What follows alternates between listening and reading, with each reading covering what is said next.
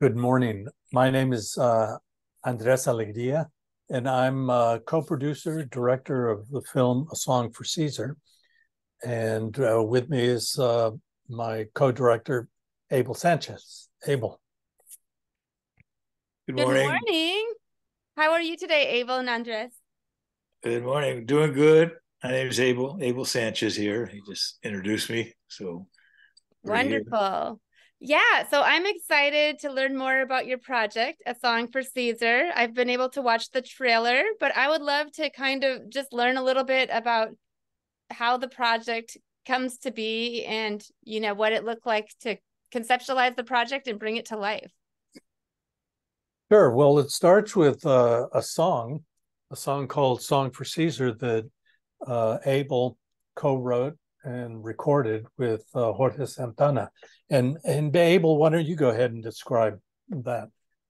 Yes. Well, we were in the studio when he wrote this song, and it came about as a result of kind of feeling like Cesar Chavez's spirit had entered into the studio, and it was an intention to do a documentary, but after we finished the song, people heard it. They loved it. It was received really well, and we were grateful for that. But at the same time, people started saying, "You know what? You should put some footage, some video to the song." And which I said, "Well, that's a great idea, but I don't know how to do that. I'm a musician." And they said, "Well, we know somebody that's really versed in editing in the film industry and film and editing." And they said, "We know a guy," and the guy happened to be Andres, who became my partner in a venture that ultimately led to making a documentary. So that's how this all started, was the beginning of Song for Awesome. Caesar. I love that. Okay, well, I have to push back. Like, I'm going to push back on some of the things that you said. We'll unpack some of them. You said you were singing this song, and you said it felt like Cesar Chavez had entered the studio space. Talk about that. What's the song all about, and how did it feel like that? Well, the song is about basically about Caesar's vision when I knew the history of Cesar Chavez and the farm worker movement, and had a lot of compassion for what those people go through, struggle, the farm workers and their families. And Caesar, being the hero that he was, and Dolores Huerta, uh, somehow, I was thinking about the theme of the song was about that, about the somewhat the oppressed or underserved people, and the theme of the song is about that, to equality, and trying to share the message that everybody deserves equal treatment and better condition, just decent conditions, and that's what the theme of the song was, the lyrics. That's what I wrote, and it happened so fast. I mean, I didn't intend on doing that, but somehow, that's why I say I feel the spirit of Cesar Chavez entered when I was doing the lyrics, and the next thing you know, we were on that mission. So that's kind of how spiritually, I would say, it happened. I'm I grateful for love that. that. Yeah, I love that. And so, is the name of the song A Song for Caesar? Yes, that's correct. It started that way and still is. Mhm. Yeah. Well, except originally when you wrote it and you recorded it with Jorge, you initially was called Free. The title of the song was Free, right? And you No, changed the name afterwards. yeah, no. Actually, it was the song "Free" was the rhythm section. We had a rhythm section, and it Okay. was a rhythm piece, instrumental. We laid down the rhythm section, rhythm cut, and yeah, and there's right. I mean, it was the rhythm section was called Free, but when I was in the studio alone that night, I was playing that rhythm section to maybe put some pieces to it, and then the lyrics came out. So at that point, we changed. That's when we said, "Yeah, no, this is a song for Cesar." I mean, that's what I titled it. So yeah, you're right. It was free, but uh, you know, So yeah, that's really powerful if you think of it metaphorically. Like the rhythm section is free and it kind of lays the foundation, and then you build on that and it comes to this. And then you add on the layer of Andres, the filmmaker. So talk yeah. about how you come up into the project, Andres. So we had a friend in common, um, Norman Jayo, who used to work at KPFA years ago.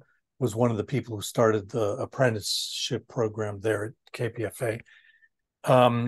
And I had worked with radio with Norman for a number of years. Abel knew Norman through the music side. Norman was a musician, and we had some friends in common. So it was Norman Gio that brought us together. And I listened to the song and I thought, okay, this is certainly something that's doable. I contacted a friend who had done some PBS shows about the farm workers, and he said, go ahead and use the footage. This was a very sort of spontaneous kind of improvised project. And I put video to the 6-minute song, and we turned it into a DVD. We did some interviews with some people related to the United Farm Workers, and we created a DVD that we donated to the Cesar Chavez Foundation, and they used the DVD in their educational projects, showing it to kids in classrooms around the country. So that's how I got involved. And the next step was we had done some interviews for the DVD, and it kind of made sense to maybe take this somewhere else. And Abel showed the video to Maya Angelou, and Maya Angelou very clearly said that this is something that had to be taken to the next step, to the next level. And that's what we did. So Abel, is Maya Angelou somebody who you see frequently? Well, unfortunately, she passed away, a couple of years ago. Oh, that's right. Yes. But no, I was over the years. I met her back in the late '60s, actually about 1970, and we became close friends in terms of she loved my band. She used to come hear the band because her son was a fan of my band. And so he used to come. And so one weekend, Maya Angelou came out to hear our band when she was here on the West Coast. And she loved the band. So after that, she started coming whenever she was in the area. She would come hear our band. And then we'd go party afterwards at her son's house. And we became friends. And to me, she was, my hero. I mean, you can't help have Maya Angelou as a hero. I was just blessed to know her. And we actually played for her at her wedding in the 70s. She got married, and so she got my band to play. And it was just an ongoing relationship since the 70s until about 2010 or 15 when she passed. But yeah, so I just always felt blessed, and still do, to have known Maya Angelou, because she's one of my heroes for sure. Yeah. And of course, Dolores Huerta is still alive and she's in there. But I mean, one thing that I think I can't wait to see the project in its entirety. I've only seen so far the trailer, but I can see that Dolores Huerta is in there and some other real legends, right? People who have blazed a trail. Yeah. Dolores is. How long is the film altogether? It's a feature-length documentary. It's an hour 20 plus minutes.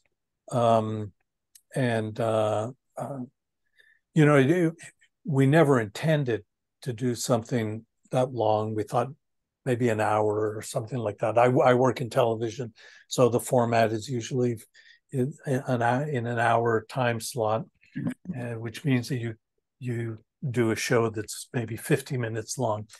But there was so much material, and so many people came forward and were willing to be part of the project, that it really clearly needed to be a feature-length project. That's beautiful. And when people watch it, what do you want them to take away from it? And kind of who is your key audience, or do you want it to be a catch-all? Well, I think it's on a certain level, it's a catch-all. It definitely speaks directly to people who are aware of the movement and who were involved in either the farm workers movement or other movements along the ways. 60s and 70s. It speaks to them directly because it resonates on a lot of different levels in terms of their experiences, and brings together what the key point of the film is, which is how arts and social movements work together. And so it definitely speaks to them. But we're also, want to reach younger people who did not experience that and who are just, coming into their own today. And as both as a historical document that describes what happened and how that movement developed during that time period, a time period that was very exciting and where a lot of things were happening, but also that can serve as an example for them of how they can use their talents, whatever their talents may be, to move forward any social issues that they're aware of and want to become involved in. I mean, I think that it's very difficult for people to figure out exactly how to become involved in social change. And this is a great example. What happened with the farm workers and artists and musicians, et cetera, is a great example of how people can get involved in social movements to enact social change. I love that. And I think that the phrase, I'm going to not get it exactly correct, but there's a phrase of like, when you can put a song with a movement, then it becomes something, then it has power. Maybe you remember exactly the way it's worded, but I would love to hear from both of you why you think that's important. What's the role of music? And then in keeping a social movement alive? Let's start there. For me, like you say, with a song and a movement, first of all, there's a line in the movie that was said by Chuy Varela. It says that you can learn the truth from a song. And I believe that in my own experience, and I think in everybody's experience, we've learned some forms of the truth in songs that we relate to, whether it be about love, whether it be about social conditions, And I think that's very important, just like the arts. In a painting, you can learn the truth. You can see a truth.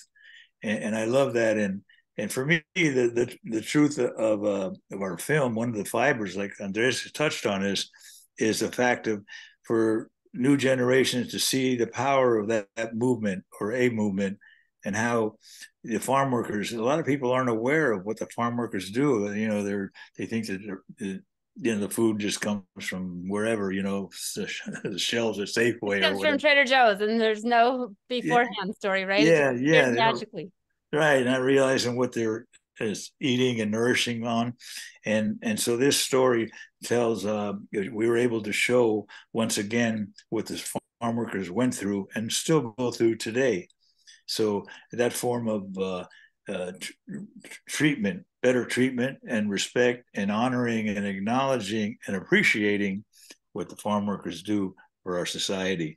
And to me, that's the core, the real, message that I think developed, well, not developed, but something we can teach, or wake up people in that respect, along with the other things of any social movement and generally.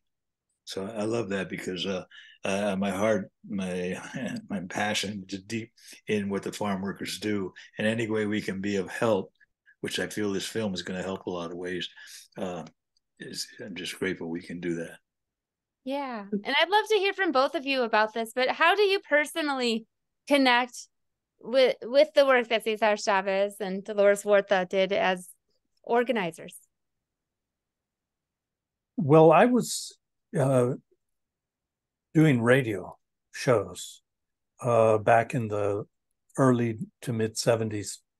And we were doing bilingual programming, Spanish and English, and covering a lot of different issues. And one of the issues that we covered regularly was the organizing that Dolores Huerta and Cesar were were doing at the time, the farm workers movement. And we covered it on a lot of different levels. So I was, really aware of it and aware of the history, and always felt that that was a movement that was so basic in terms of the way Abel was describing it, as a labor movement and a human rights movement as well, human rights issues, and very basic in terms of what it was addressing, which is putting food on the table and people working to put food on the table. So, I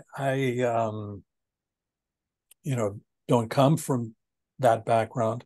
Many of the people in the film do. They were farm workers at one point or another, or came from a farm worker background. But it's a connection that's very easy to make, I think. And how about for you, Abel? Well, for me, I think the area that really touched, I worked in music. I transferred at one point to raise my family, got off the road and got a job with the government, and was involved in a lot of, I was an equal employment opportunity investigator, working in civil rights department. And that, really made me aware of that equality, and equal rights, civil rights, if you will.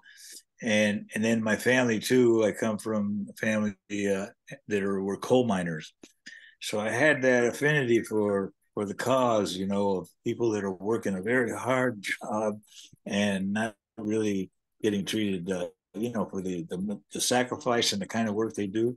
And I think that's what the core fiber for me that hits home. So I wanted to make a stand, if you will. I still do. I always do when I see some inequality, And so I think that's the fiber that runs mostly through me, amongst everything else, like Andres said, We're in the same.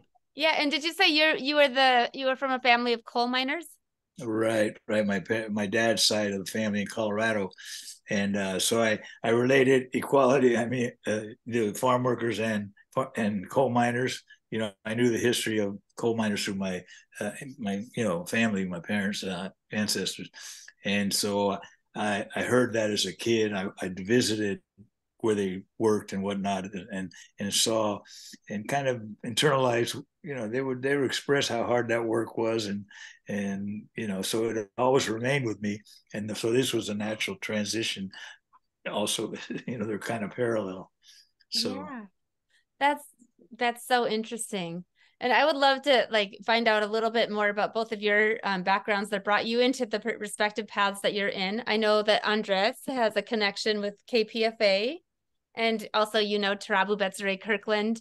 And one of the things that I found myself, as I covered that particular film, 100 Years from Mississippi, is coming back to the phrase, remembering is a form of resistance. And part of me feels like, even though the younger generation, they kind of abstractly understand who is Dolores Huerta, who is Cesar Chavez, I feel like sometimes the memory, I think I'm hopeful that a film like this one could maybe help revitalize or keep the memory alive. Is that part of what you're hoping to do, to make it accessible to the other generations? Yeah, definitely. I've been thinking a lot about history and presenting history as a result of working on this film, and doing screenings and presenting it to people, and following up with discussions with people about it. And I think that history shows itself in every generation. I mean, it's there. It's part of each generation, the history that's come before them, whether they know it or not, right? In many forms, it has to do with their upbringing, their lifestyles, and in particular the society that they're living in. And projects like this and exploring history, I think, illuminates different things for people. and helps them understand what their current situation is, helps them understand it better and puts things into perspective. For me, being involved in the 60s and 70s and all of the political upheaval that happened in this country and actually was happening all around the world during that time. When I started learning about the Spanish Civil War or the role of the U.S.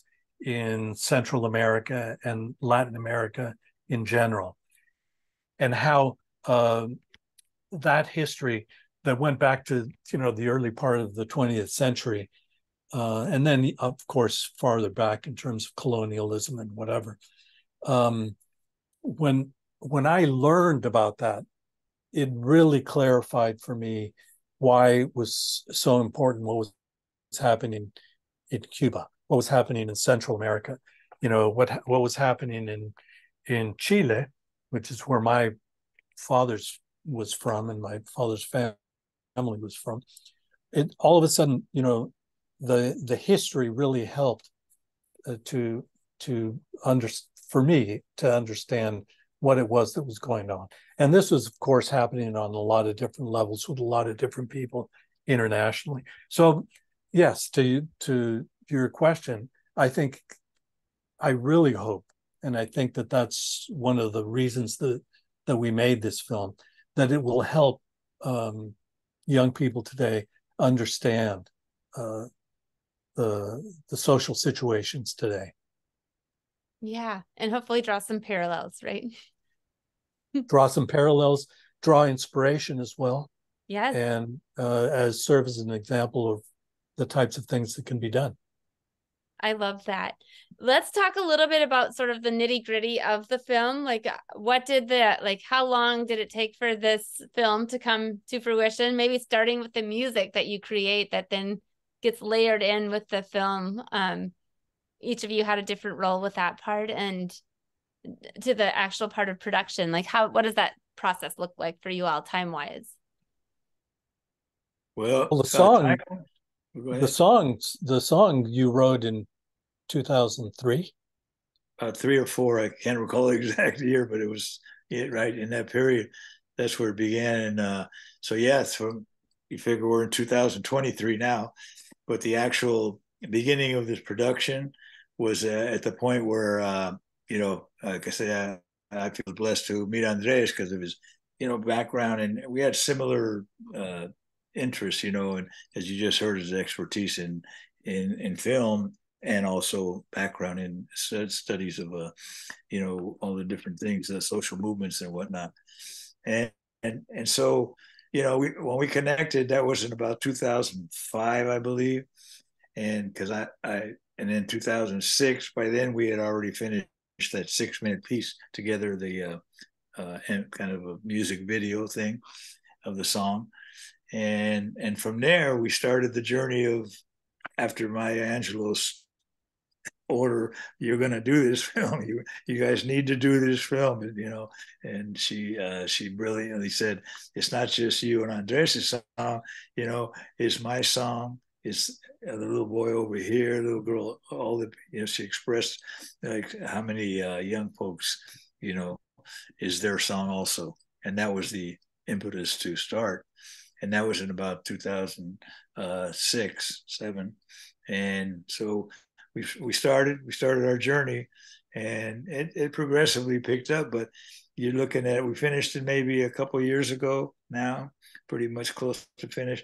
And at that point, and that, it was just a kind of became a work of love. We did it on our own dime, our own time over the years, and getting in a 2-man band. We were a 2-man band basically for a lot of years, getting in the car. Andres would get his equipment together, and we get together, and I'd go down, we go to LA, we go wherever to interview whoever it was. And so there was a lot of different elements of work as I look back on it over the years that we collaborated on, and it was just a good partnership that evolved into something that, like you said, Andres said, we really wanted to inspire and young folks today to see that we're passing the baton and say, look, you can do something too with your art, your talent, whatever it is, whatever your skills may be, for the betterment of society if you can.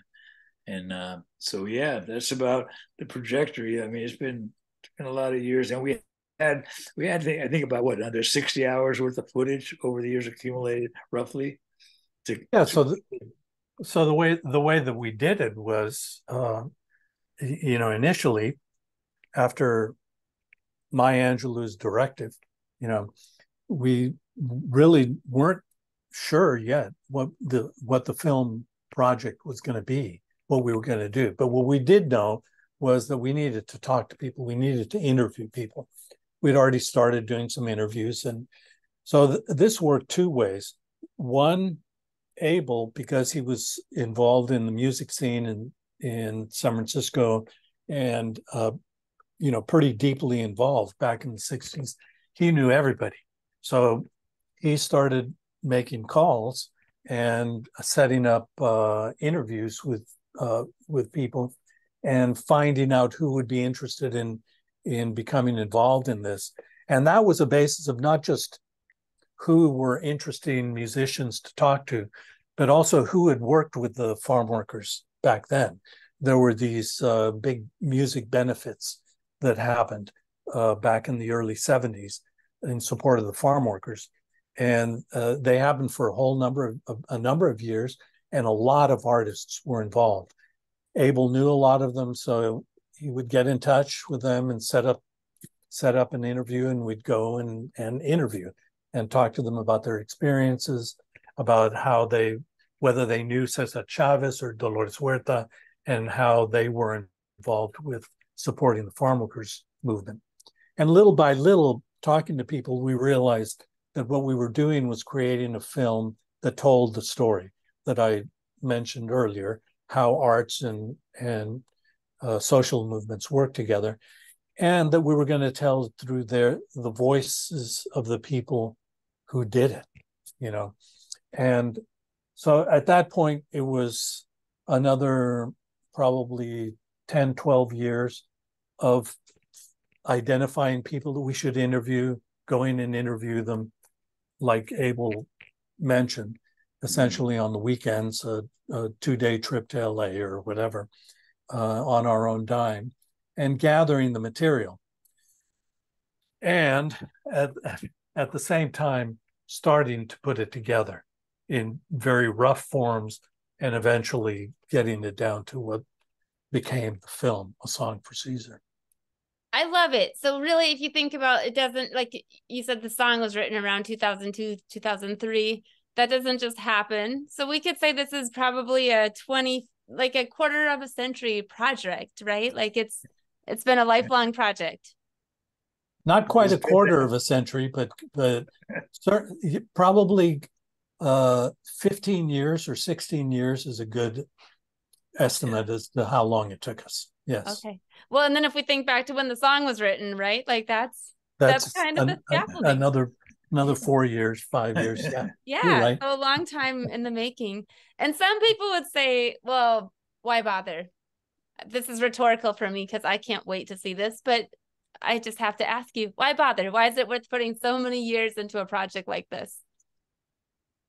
It just kind of picked up steam as it went, starting with the collaboration with Andreas and myself, and that was a gift, and if you will, and then the fact of Maya's pushing, saying you have to do it, and then what really for me happened was the interviews when they started talking to those people that actually lived through it, why they lived through it, why they contributed, why they were part of it. They started telling the story. And we were blessed in that respect because all of a sudden we didn't need to get a narrator. People were saying at the beginning of the project, well, you got to get a narrator, get James Olmos or Peter Coyote or whoever to, narrate this film. And we were thinking about doing that. We were going to start pursuing. But as we started doing these initial interviews, they were starting to tell the story, and not only tell the story, but to lead us in how to tell the story. They were leading us. They were building the story, by their, their input and their, so. So it's told with multiple voices. Is that right? Absolutely. Okay. Yeah. I love that. And Yeah. I have to, Andres, I mentioned this to you when I first met you and you told me about the film. One of my first interviews at KPFA was with Dolores Huerta. And I made the mistake of saying to her, what was it like to help Cesar? And she corrected me quickly. And I promised her that anytime that he's being talked about, I'll always ask this question. So I have to, because she feels sometimes like she gets left out of the narratives. And so, what's your thought process around that? And maybe how did that inform your decision to include, it sounds like you at least included her voice in the film, but just sharing that question because of my promise to Dolores. Yeah, sure. Well, let me just say before that, and I'll let Abel talk more about that as well, because he has had a very close relationship with Dolores for a long time. But let me just say before that you asked why make this film, and we knew that other films had been made about the farm workers, and films have been made about individual musicians and individual artists, but the one film that hadn't been made was this film, how artists, musicians, actors, writers, painters worked with the farm workers, and generally how they work with social movements. That film has not been made. And so, at that point, once we realized that, then it was clear that we needed to do this. And the other part of it was, over the years, we've had a great time making this film. I mean, going and talking to the people that we talked to, well-known people, other, really talented people, has just been really a lot of fun and very interesting. And, I would have done it just to do that, Mm-hmm. In terms of Dolores, she was involved from early on with this project. She was one of the first interviews that we did. And she's, Cesar passed away in the 90s. Dolores, who is now, 92, 93 years old, she's still been going strong all these years, and was, a very important person to talk to at the very beginning of our project, because she gave us a sort of a framing of how to look at the farm workers, how to look at Cesar, and how to look at the movement. She made it clear to us that Cesar saw himself not as a leader of the Chicano movement, not a leader of the Chicano people. He saw himself as a labor organizer, as the leader of a union.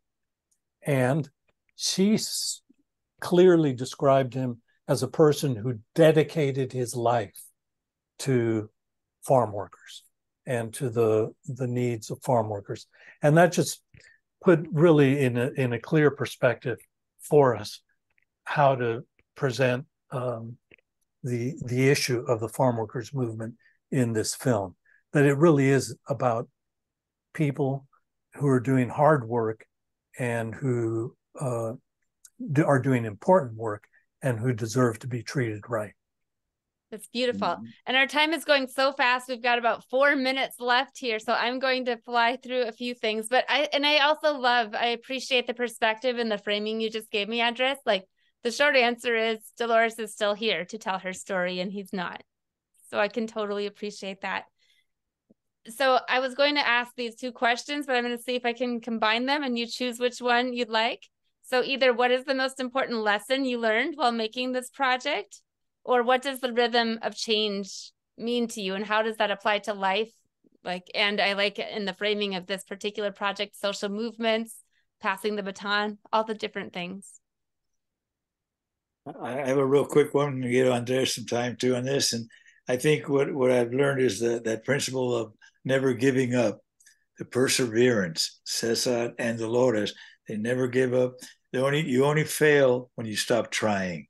And that's what I learned, or was reaffirmed.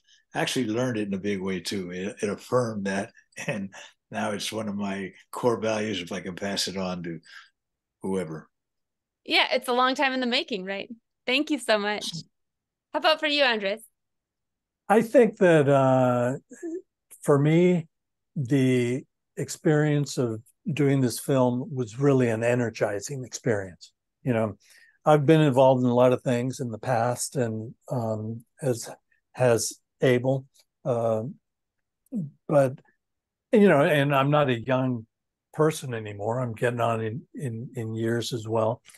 But this has been a very energizing experience, and for me, it's fuel for the future. Do either of you feel comfortable sharing your ages? 74. Yeah. We're both 74. Yeah. You're both 74. That's awesome. So you've spent a significant chunk of life working on this. I love that.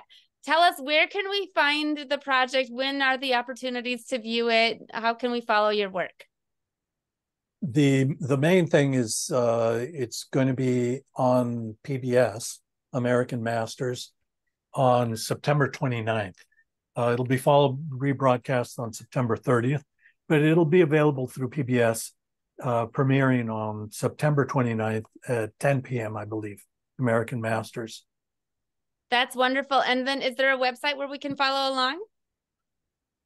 Yes, it's songforcesar.com. It'll be on there, and also, well, it's streamed. I don't know, Andres, if you know the streaming that's available. I think it's Apple iTunes streaming and something else. What was it? It's on iTunes streaming as well as Amazon Prime. Okay, you can stream it there. We're also doing screenings, in-person screenings. I don't have a schedule right now, but we'll let people know through the website, and we'll continue to do that. The in-person screenings are very important. And people can also, just a quick side note, people could book the in-person screening. Like, they can find your contact information there and book it. Absolutely. Right. All right. Well, thank you both so much for taking time to talk with me today. I'm really excited to see the film, and I can't wait. So let's talk soon. Yes. Good to meet you. Thank you. Thank you so much. Thank you. Have a beautiful day. Thank you too. Bye-bye.